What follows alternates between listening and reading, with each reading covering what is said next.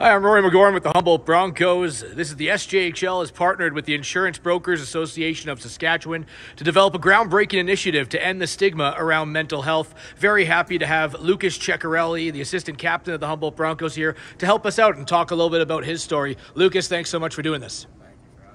Just want to start off, obviously, a lot, around hockey. It happens to every player. Often, you may get cut from a team throughout your playing career. Has that ever happened to you? And then just how have you been able to sort of deal with that when that situation comes? I think it's something that a lot of hockey players deal with. I've definitely had it happen to me when I was younger, even when I was older with junior teams. And it's something that, it stings when it happens, but I think it drives you more. Makes you work harder to get there and accomplish your goals. So who are some of the people that you can lean on in that time, teammates, coaches, and just to kind of help support through that situation when you might be feeling down on yourself? There's various outlets you can talk to. Coaches are a big one. Family's huge. I think it's important to talk with family about that. Parents, even aunts, uncles you feel comfortable talking with.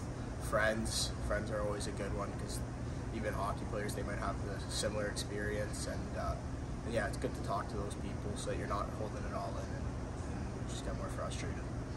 With the pressure and expectations that often follow a hockey player through the season, how have you been able to kind of deal with those and some of the ways that you can kind of release what maybe feels like a build-up at times?